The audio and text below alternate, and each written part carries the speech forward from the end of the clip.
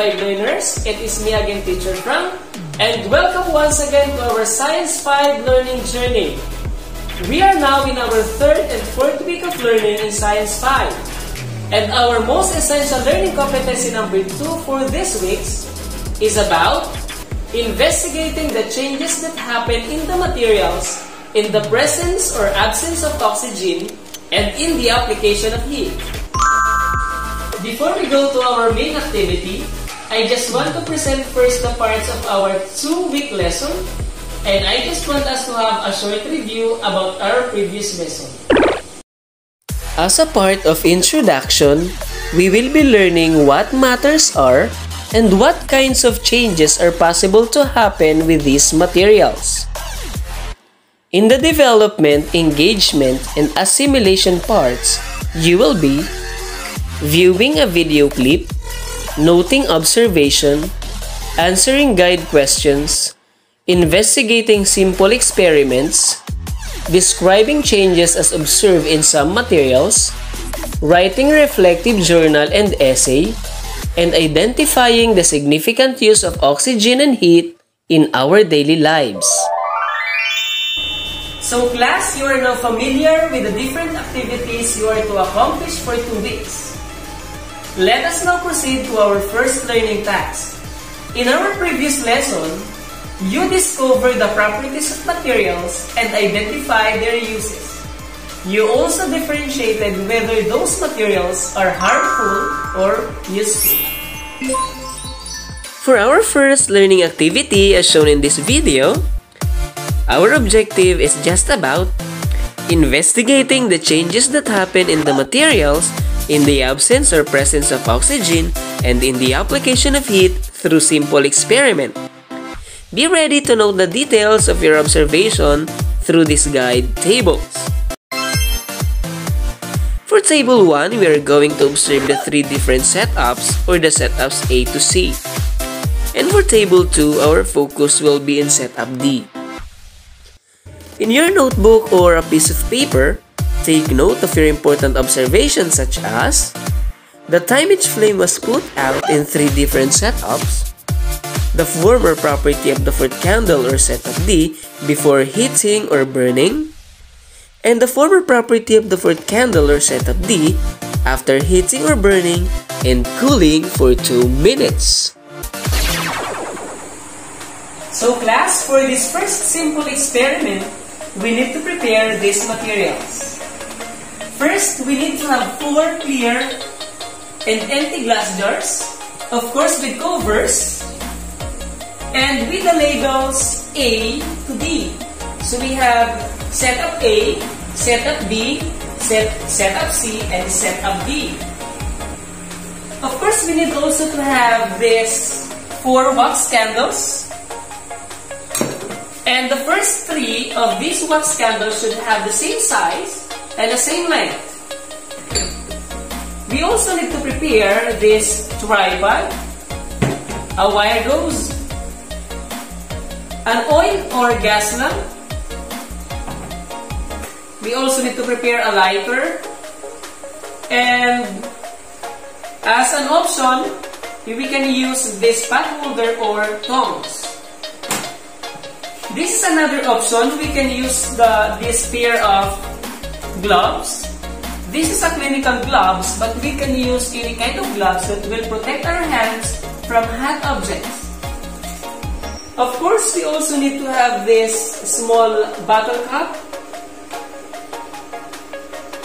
a paper and pen for recording or for noting details and observations, and a phone or any kind of device we can use as a stopwatch.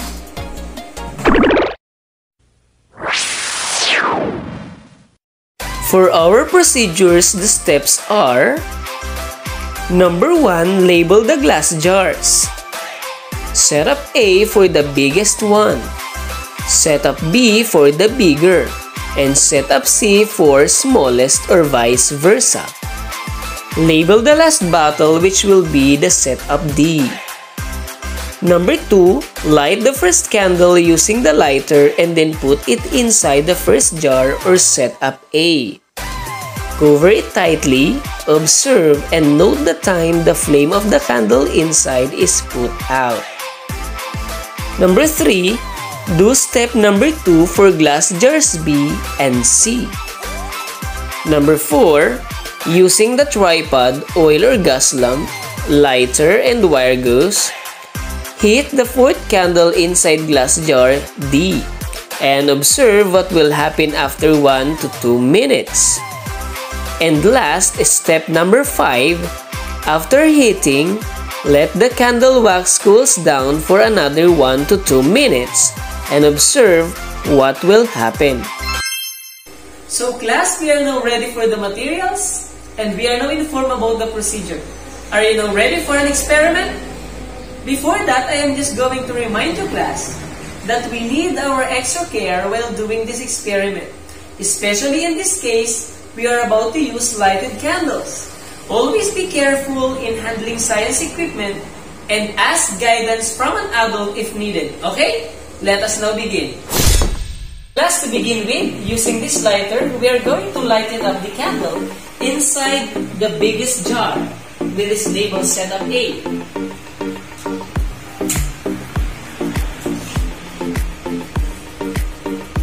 Okay? And after this, we are going to cover the jar. But before that, be sure that our timer is now ready. After covering, we are going to measure, or we are going to find out the time before the flame inside was put out. Okay? So I'm going to cover it right now. And the stopwatch now, or the timer now, will start. A few moments later.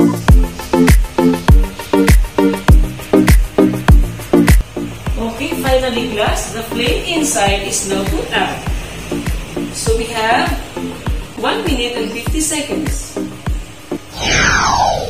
And now we are just going to repeat the process in setup B. So let us lighten up the candle inside.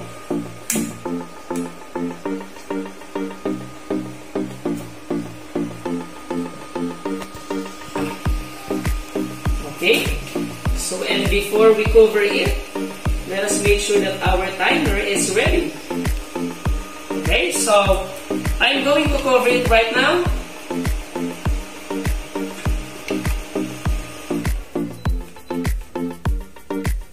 Okay, and the stopwatch or the timer will now start.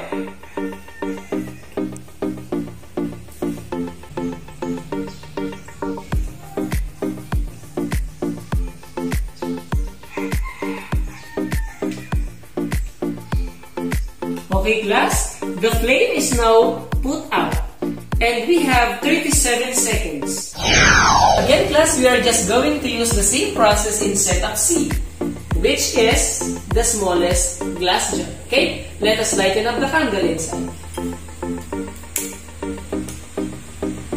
Okay, so we're just going to make our timer ready. Okay, and I'm about to cover it.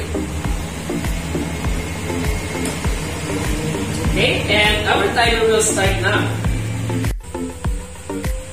Okay, the flame is now put out. We only have 17 seconds spent for this setup C.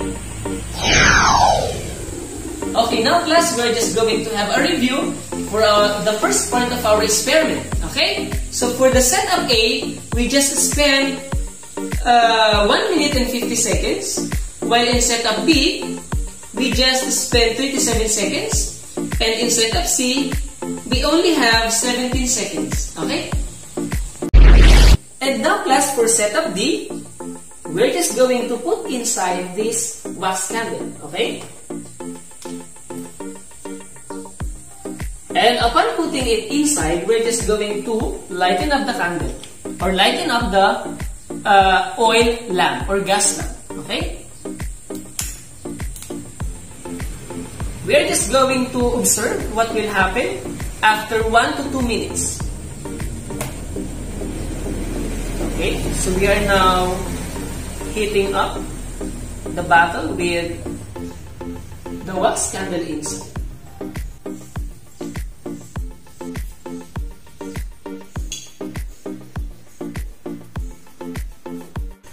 Okay class, we're just going to pour what is inside this setup D or glass jar D to this small bottle cup. Okay? As you can see, from the solid form of wax of the candle, it is now in a liquid form. And after this, we're just going again to let this wax cools down for 1 to 2 minutes. Hello class, I'm back. After 1 to 2 minutes, here is now the wax of the candle. I am just going to get it from this cup.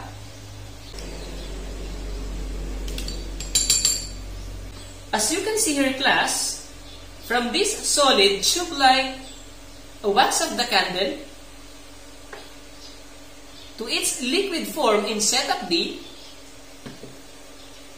and now to its solid form again, but in a chip-like material. So class, we are now done with our experiment and observation. It is just easy like this. And I hope you have completed your table. The next thing we have to do is to answer the sets of the guide questions. We will use our inquiry, our observation and answers for our final analysis. And you can check later on if your observation is the same as mine and if your answers are correct based on our analysis. Class, here are the sets of the guide questions. Read it carefully and answer the questions based on your observation.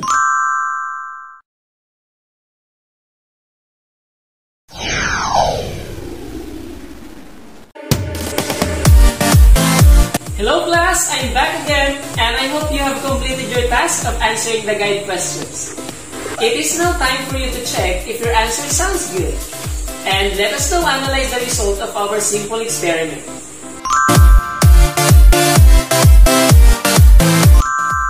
In the experiment presented in this video lesson, we have concluded that a candle needs oxygen from the air to continue burning or lighting.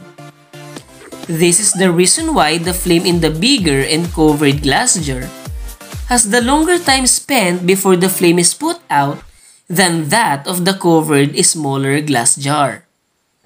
The time of the burning is directly proportional to the presence of oxygen and inversely proportional to its absence. It is to say that in a particular space, the more presence of oxygen available, the longer time a flame will stay before it is put out. If there is an absence of oxygen, the candle will not continue to burn. Meanwhile, heat causes the materials to change in their properties. It will change the state from solid to liquid, which is called melting. This is shown when we heated the candle inside glass jar D. After some times, the liquid form of the wax of the candle turned back again to its solid state. This is because of the cooling process. Therefore, we have concluded that the presence and absence of oxygen in the application of heat are some of the significant contributing factors for some materials to undergo changes. So class, you are now informed about the significant effects and relationships of the presence and absence of oxygen in the application of heat for some materials to undergo changes. For the next sets of the learning activities for this 2-week science journey, you will be learning and observing other scenarios that show changes in some materials due again to presence and absence of oxygen and due to application of heat. You will also be learning about some of the common household activities related to the presence and absence of oxygen and application of heat, as well as their uses. So stay connected with our science journey. Until next then, goodbye and God bless.